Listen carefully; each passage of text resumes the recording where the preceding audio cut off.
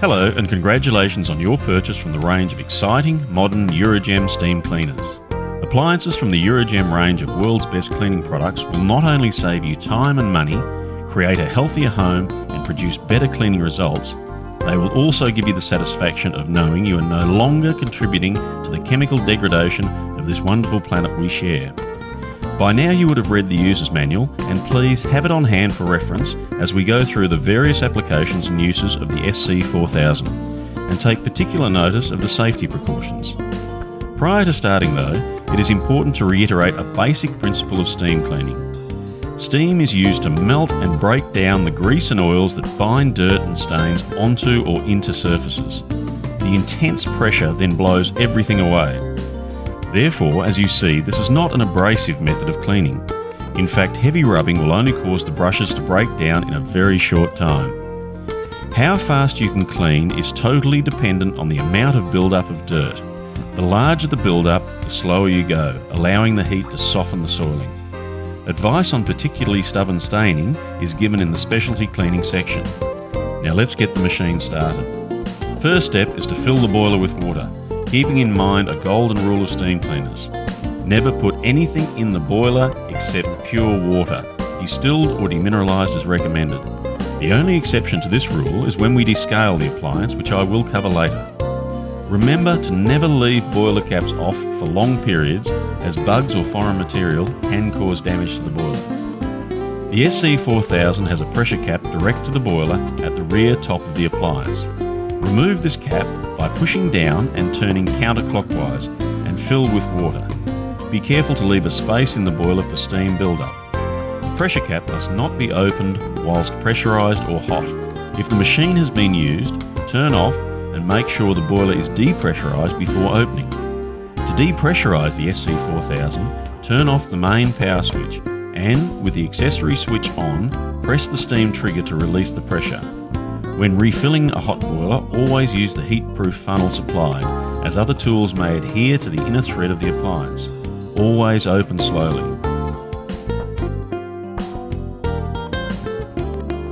On the left of the upper front fascia, you will see 3 on-off switches.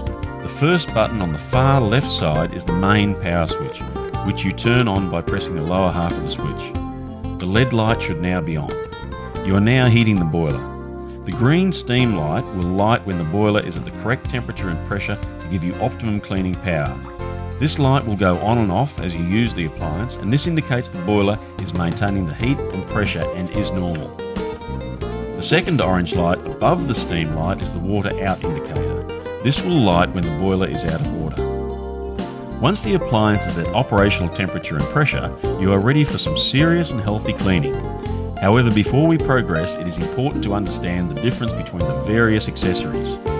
The large heads for general cleaning and windows are your maintenance accessories for regular cleaning of light soiling. They are not powerful enough due to the wide dispersion of steam for stain removal. Stain removal is achieved by concentrated steam pressure.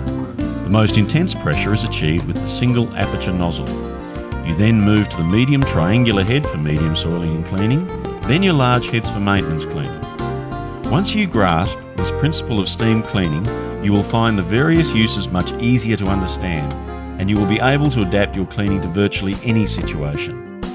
Now let's get your home cleaned and sanitised the natural way. The main hose or flexible tube fits into the socket at the front of the unit. Make sure you hear an audible click as you fit the hose to ensure proper connection. It is important to treat this hose with some respect. It should not be used to drag the machine around, nor should it be jerked or twisted excessively. The accessories can fit directly to the main hose nozzle or to one or both of the extension tubes depending on the task at hand. Turn on the second or middle switch on the EURO4000 to power the hose and accessories. You can adjust the steam pressure by turning the pressure knob clockwise. Our most common cleaning task is the floor, so let's start with grout on tiled floors. To the main hose handle we fit our extension tubes. Push each tube on so the press button locking device is in the correct position. We now attach the single aperture nozzle and the small nylon brush. The EURO4000 has 2 switches on the main hose handle. The left button is an on-off switch for steam production, whilst the right-hand button is a hold-down button for the additional hot water blast. To operate the hot water blast, the third or right-hand button on the front fascia of the SC4000 must be on. So we now press on the button for steam and allow the nylon brush to move slowly over the grout line, touching the surface under hand pressure. You don't need to apply heavy pressure. Remember, if the stain is a bit stubborn, just dwell on it for longer. Grout cleaned, you now attach the large head or rectangular brush to our extensions, and to this we attach a double layer of toweling or microfiber cloth, using the alligator clips on the head. Be aware that some residual steam may escape after switching off the button, so always take your time changing accessories to ensure you avoid scalding. Working backwards, move at a steady pace to allow the steam to clean and sanitise. You will note that because we are only using a low moisture steam application, the tiles will dry very quickly. How easy is that? The SC4000 has a slide-on carpet attachment to allow you to steam carpeted areas, beds and so on, to eradicate dust mites, bed bugs, etc. To remove spot stains from carpet, we fit the single aperture steam nozzle directly onto the main handle. Remember, this is our most intense cleaning tool. We adjust the steam pressure to a low setting, as high pressure is not needed and can unravel some carpet fibres. Aim the nozzle across the stain, placing a cloth behind the stain to catch the dirt, and blast the dirt off the pile and onto the cloth. Never aim the nozzle down at the stain, as you are just pushing the dirt deeper into the carpet. Certain stains that actually change or dye the colour of the pile, or really tough stains that resist the steam, may be pre-treated with specific stain removers to assist with the cleaning. Okay, now we want to clean our stainless steel hoods, our cupboard doors, our bench tops, or maybe our fridge exterior. Attach the main head directly to the main hose handle. If you need to reach high spots, you can use 1 or 2 extension tubes. To this we attach a double layer of cleaning cloth, either toweling or microfiber, ensuring it is clean and free from grease. Even new cloths need to be washed before use to eliminate any residual grease or oil from manufacture. Switch on the steam button and rub the head over the area to be cleaned. You will see the dirt and grease transferred to the cloth. When the cloth becomes soiled, replace with a clean one and continue to clean. How often you swap the cloth really depends on the amount of dirt on the surface you are cleaning. With stainless steel, it is a good idea to give a final wipe over with a separate, very clean cloth, as even tiny marks show on this surface. The cloths can be washed and reused. This method can also be used for cleaning delicate materials on furniture, but always make sure you test these materials with steam in an unsighted area and allow to dry before proceeding to ensure colour fastness.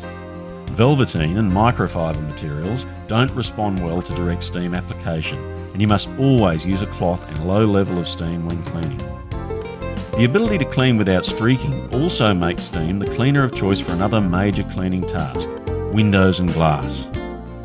We attach our large window cleaner directly to the main hose head. Keeping the window cleaner as flat as possible against the glass, we steam whilst pulling the rubber squeegee down the glass. Any build-up may be scrubbed with the squeegee, but keep in mind stains like paint splatter, etc. need to be removed with the small single aperture nozzle.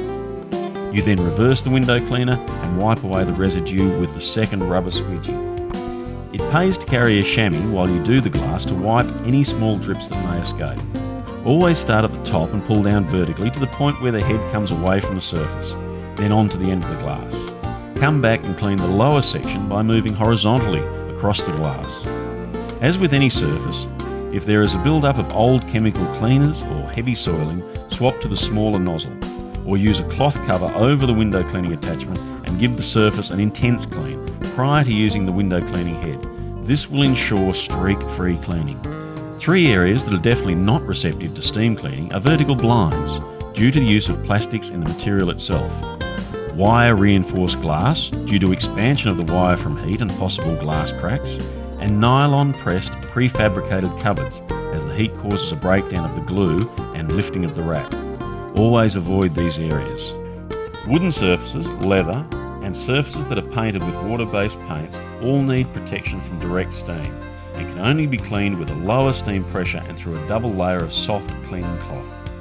After cleaning leather, you must immediately treat the leather with a conditioner to avoid drying and cracking.